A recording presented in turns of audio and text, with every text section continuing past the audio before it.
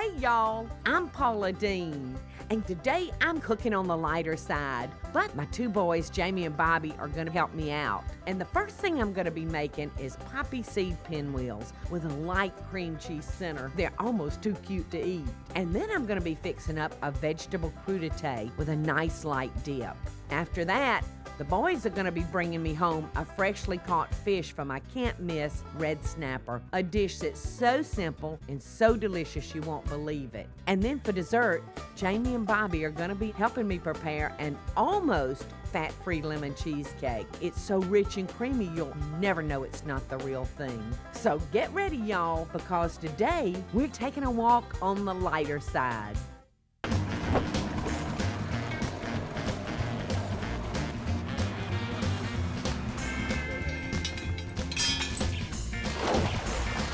Bobby, this looks like a good spot. I'm gonna start right here, okay? That's it, man, right there.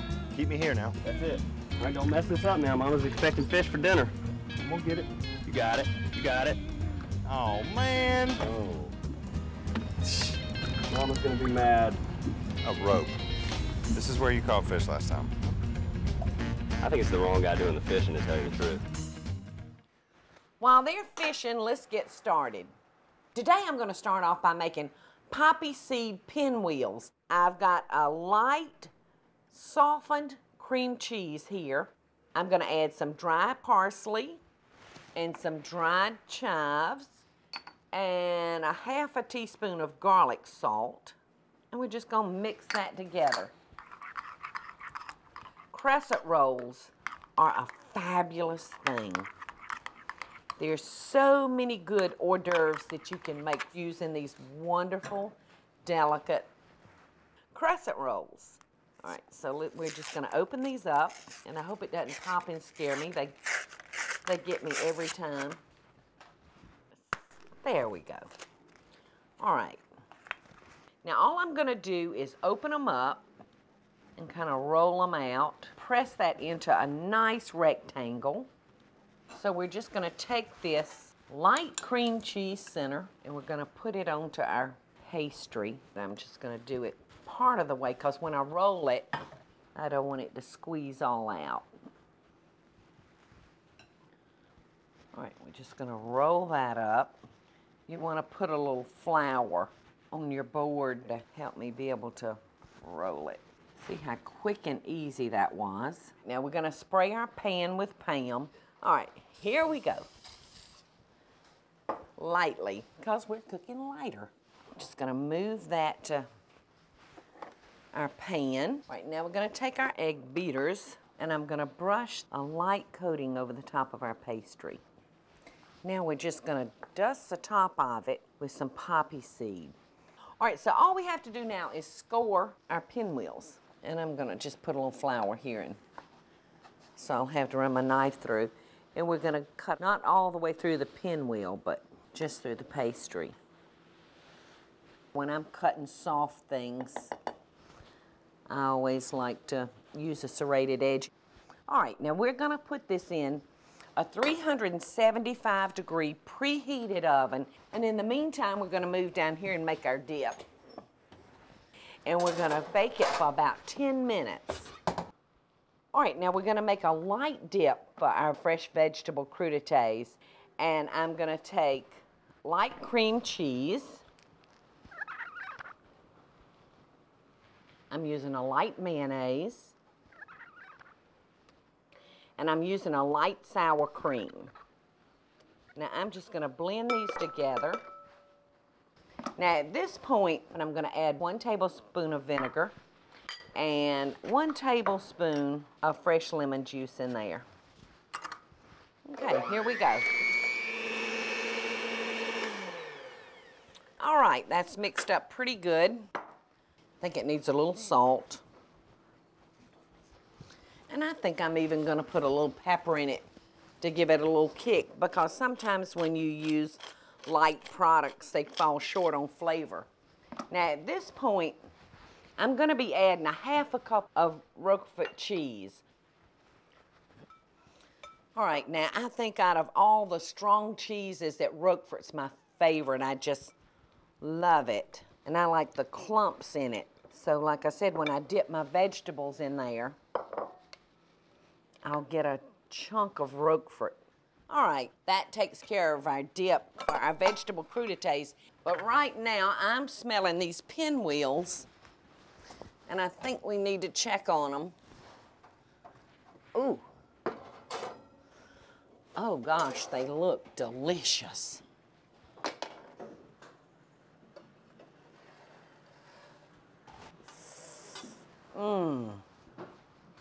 That looks really, really good. And nobody will ever guess that I put a light center in it. That looks so good. But you know, I think that next one maybe has more filling in it. So I'll leave that for the boys. And I'll come in here and get me a centerpiece. Yeah, now we talking. That's the piece I want. Looks delicious.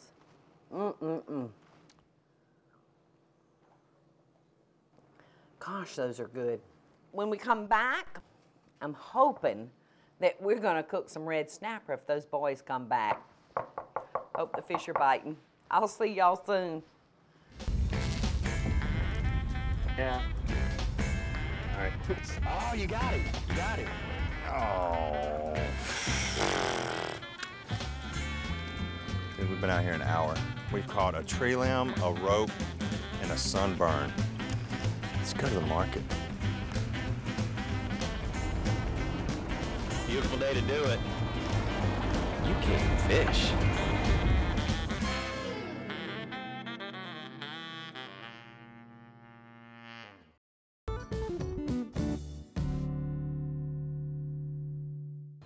Let's go to the market.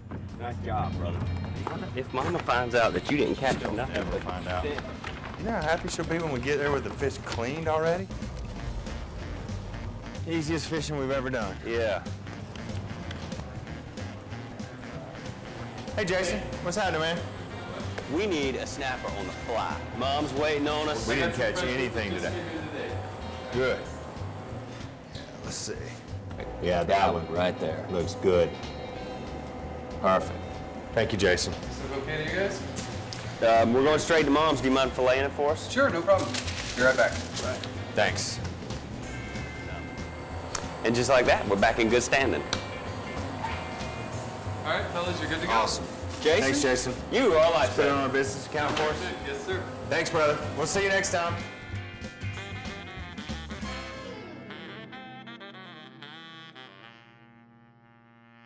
Hopefully the boys have had some good luck fishing.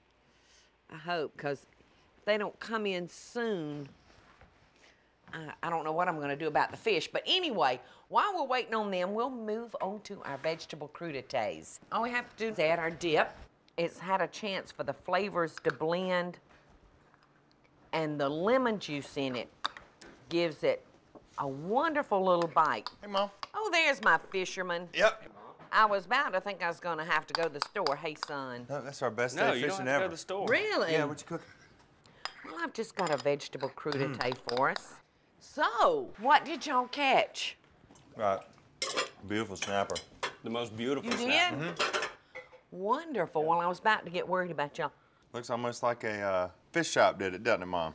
They're already filleted. I did it on the way over. Nice, Isn't it huh? beautiful? You are the sweetest boy. You're always thinking about your mama. I love you. I didn't want you to have to do it. Perfect. Perfect. Good. Listen, you guys go wash up, but y'all don't go too far because I'm fixing to make a cheesecake and I'm gonna need y'all's help, okay? Cheesecake. Okay. I'm not Yeah. going far. Well, not so sure about this fish. Well, it does smell like it's good and fresh, so maybe they really did go fishing. All right, I'm gonna take a little salt and a little pepper, and I'm gonna do very little to this fish. This is the recipe of an ex-sister-in-law, and I think she calls it can't miss fish. So you can use any kind of fish, but I'm using red snappers. I'm just gonna put a little pepper on each side of it. Then I'm gonna come over here, and I wanna salt both sides. I'm gonna give it a rub. All right. Now, in our dish, I'm gonna layer bell peppers and onions. And this is almost gonna act like a rack for our fish. That looks great. Now we're just gonna lay our fish on top like that. And I'm gonna dot it with a little butter. And if you want to use a light butter on this, you can. But I have to tell you, I love buttering fish. Okay, this is ready to go in the oven. All I'm gonna do now is sprinkle it before I put it in with just a little Worcestershire sauce. All right, so we're gonna run this in for about 12 minutes into that preheated 350-degree oven.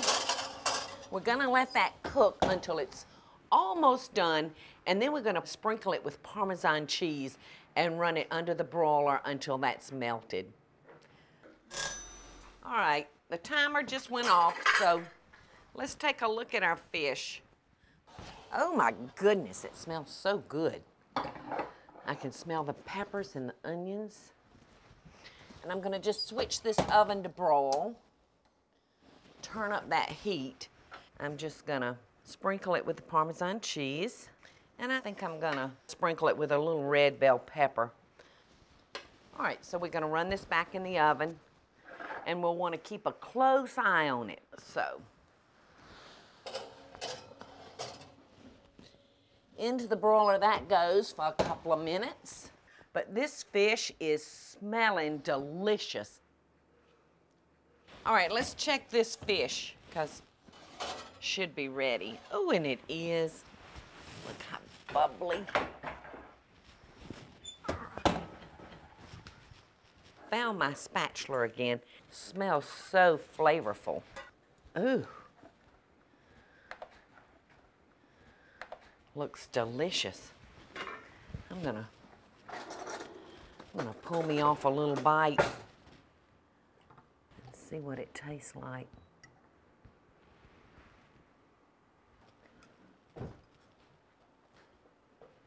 That's really, really good. We're gonna come back and complete our light meal by making Joanne's almost fat-free lemon cheesecake. So y'all stick around. I really think you're gonna like it.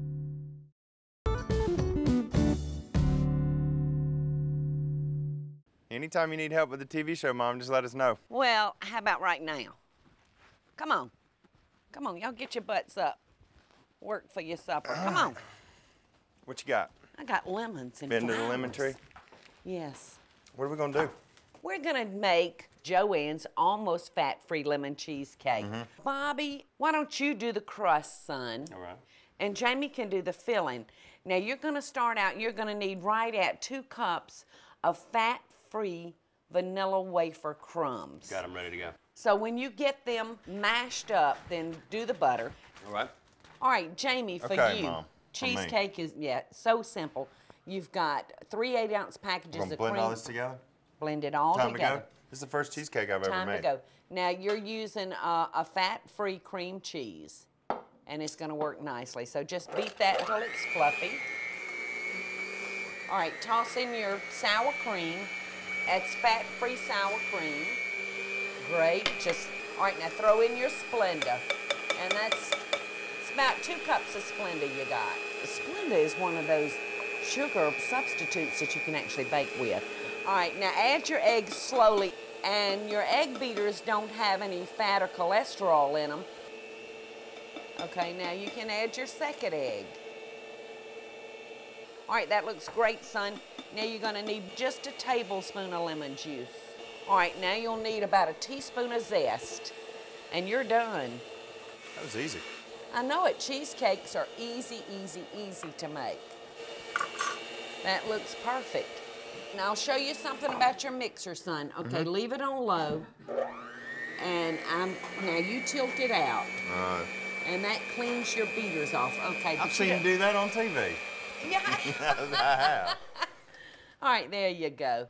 Okay, son, you've got your. I've pounded the vanilla wafers Okay. into submission. Okay. And I'm adding about a 1/4 cup of butter to them and getting ready to put them in the pan here as our base. Just pour that into your. Just dump it all in. All right, and Press that down very firmly. You want to move it over here to a steadier surface and let it come up about 1.5 inches. So when we take our cheesecake out, you can see some of that pretty crust. You get this in the oven real quick like, okay? 350 for about actually 8 to 10 minutes? 325, and we're gonna let that bake for about 8 to 10 minutes, and then we're gonna pull it out, and we're gonna pour in this delicious cheesecake batter that Jamie's mixed up. All right, Bobby, I've got another crust that's already cooled over there, so if you'll bring that in, because I'm really making 2 of these today. All right, son, you just pour that in on your crust. Just straight in? Okay. Just straight in. See what a pretty batter you've got? Mm-hmm. Okay, Mom. All right, doll baby, put that in the oven. We're gonna let it bake at 325 for 60, 75 minutes, something like that. So just gently put that in your oven. Okay. And Bobby, if you'd be getting out the one that I've already got cooled. As usual, I'm a step ahead of you. Thank you. Okay, there you go, son. Isn't that a nice surprise? Yeah, it looks good. All right, now all I'm gonna do is I'm just gonna dust our plate just cause that kind of makes it pretty with a little powdered sugar. Okay, now all you have to do is pour your lemon curd into the center and just bring it to the edge. Okay. If it drips down a little, don't worry. Yeah, I made this curd earlier so it could be nice and chilled, but you can buy lemon curd in a jar at some of your better stores, and you can even find it in the grocery store, but that looks delicious. All right, and Bobby, look over there on that counter and see if you don't see something that looks like that's it. Now, how do y'all like this little trick? That's the pie cheater. Yes. All you have to do... You mark it or cut with it? You mark it. That's it? Just press it down and mark with it. And that shows you just what the perfect cheesecake size. Ingenious. Yes. You want to cut the cake, Mom? You cheated it, but you didn't cut it. Oh, no, I'm fixing to cut us a piece. But I do want some garnish. Looks delicious, If it's as good as it looks.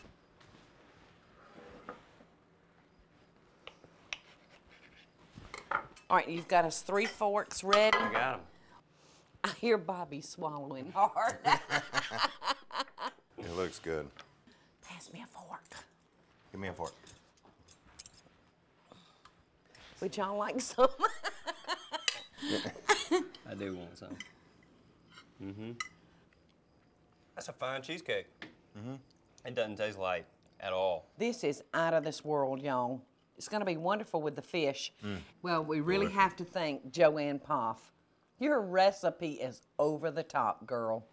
Thank you, Joanne. Delicious. Y'all stick around because I'm gonna show you how to lighten up the oils and butters in your life. So y'all don't go anywhere. We're gonna talk about butters and fats and olive oils. Let's start over here with the butter. This one is a whipped butter. You'd never want to use this for bacon. You would want to stick to one of your stick butters. We've got an unsalted butter here, which the professional chefs really prefer this.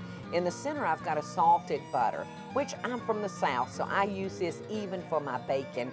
They prefer not to because they don't want any added salts.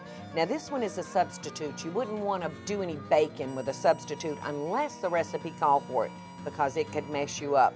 And over here we have our different oils. The lighter your oil is, the better it is for frying. And you all know probably that I do fry my chicken in peanut oil. And if you really want to jazz up your oils, it's so easy to do that using fresh herbs. Now I've taken oil and I've just put fresh rosemary in there. And this is wonderful for your breads. It's delicious.